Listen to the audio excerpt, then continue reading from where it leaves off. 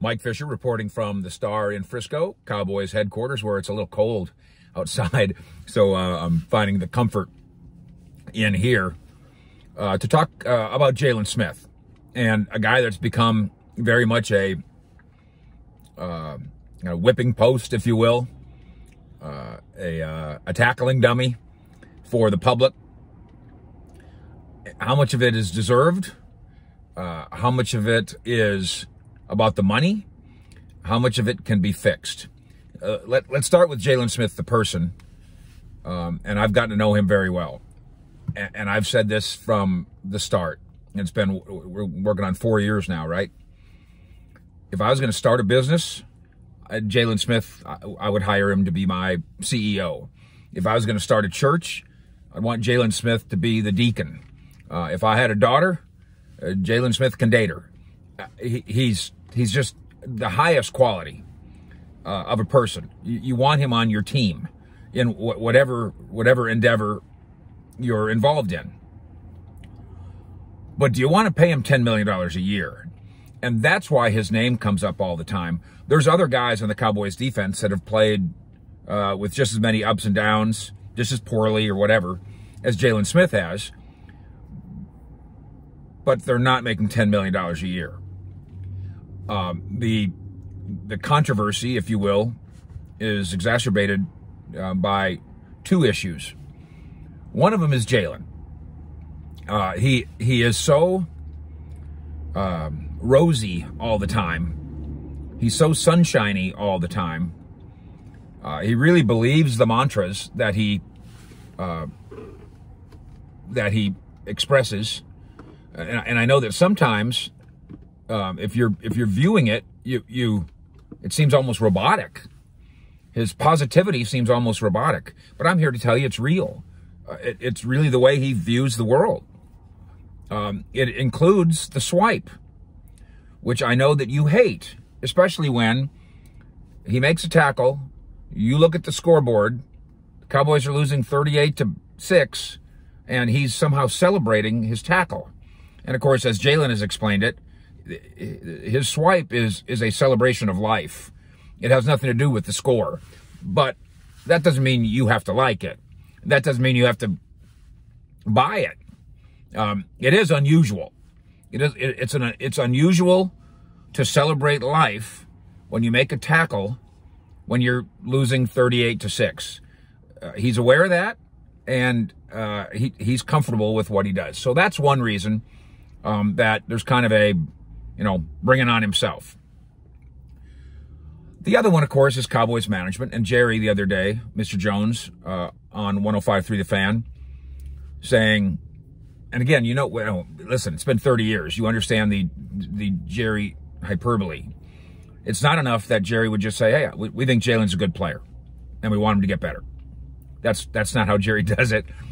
Jerry says it's a home run. The whole thing was a home run.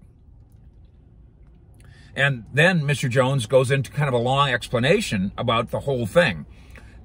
And the problem is that my guys on the Fan didn't ask Jerry about the whole thing. They asked him about the contract. They asked him about a contract that pays Jaylon $10 million a year. And then Jerry's answer was, boy, we had him as a first-round value. And, boy, we're really happy where we picked him.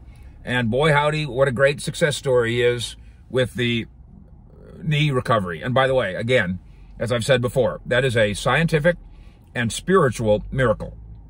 Because there are a lot of people didn't think he was going to ever, walk right again, including doctors representing NFL teams. Some teams, as you know, didn't even have him on their board.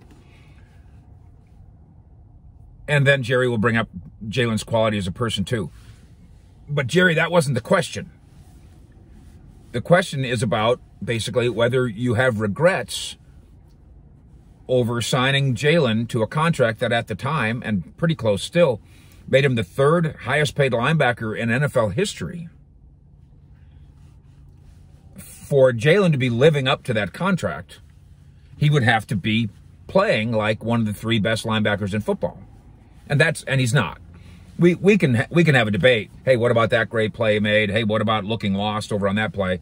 Whatever your perspective is, we can all agree. He's not one of the 3 best linebackers in football.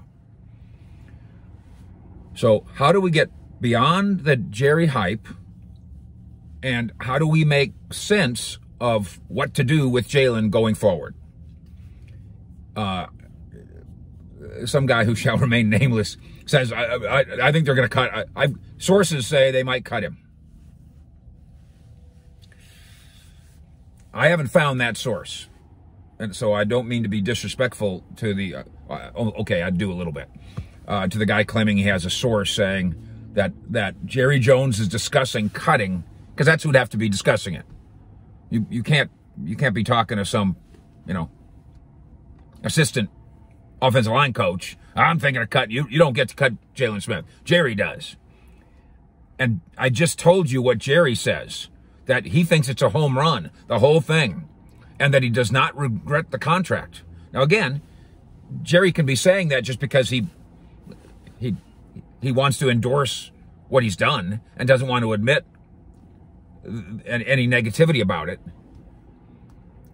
But when I see somebody saying, I've got a source that said the Cowboys are thinking of cutting him, I've just got to look straight to the cap guys. My cap guys, including guys inside this building. To cut Jaylon Smith and have him not be on your football team in 2021 would cost you $9 million. You would be paying the cap $9 million to have him not play. Now, you can make it a June 1st cut and spread the $9 million over 2 years, but it's still $9 million. So ask yourself why you're kicking that whipping post and why you're griping about the swiping. Is Jaylon Smith so bad that you want him off your football team but still want to pay $9 million for it? That's ridiculous. So let's think about, instead of thinking about how you can cut him, and again, you don't pay him $9 million if you cut him. He's already paid. He's got his big guaranteed money, all that. You pay the cap. So you'd be $9 million in the hole and then have to go buy a replacement player for him. And if that replacement player costs you $5 million, now you're $14 million in the hole. Might be better to just stick with the $10 million linebacker and admit to ourselves, and the Joneses can admit this privately if they want to, we probably overshot that one. We paid him for what he thought he was going to become, and that hasn't quite happened yet. We also paid him for his qualities as a person and all that, and those things are happening. But they paid Jaylon thinking, okay, he's not the 3rd best linebacker in football now, but he's going to be. So we're going to pay him that way. And they miscalculated. That's okay. That happens. So now what do you really do going forward? Can you get a $9 million, $10 million player out of him? Maybe that's not real. Can you put Jaylon in position to succeed? That's real. The times when Jaylon Smith gets in trouble is when he has to drop into coverage. And by the way, he plays like 98% of the snaps or something. I mean, he's on the field all the time. That's probably got to change. You're asking too much of him. He's not versatile enough to be on the field 98% of the time. That's your best defensive, your best cornerback is on the field 98% of the time. You just can't take him off the field. That's not Jaylon. They're asking too much of him. Put Jaylon in a position to succeed. This will probably have to happen next year. It'll have to happen with the acquisition of another linebacker, or the elevation of Joe Thomas or the elevation of Sean Lee.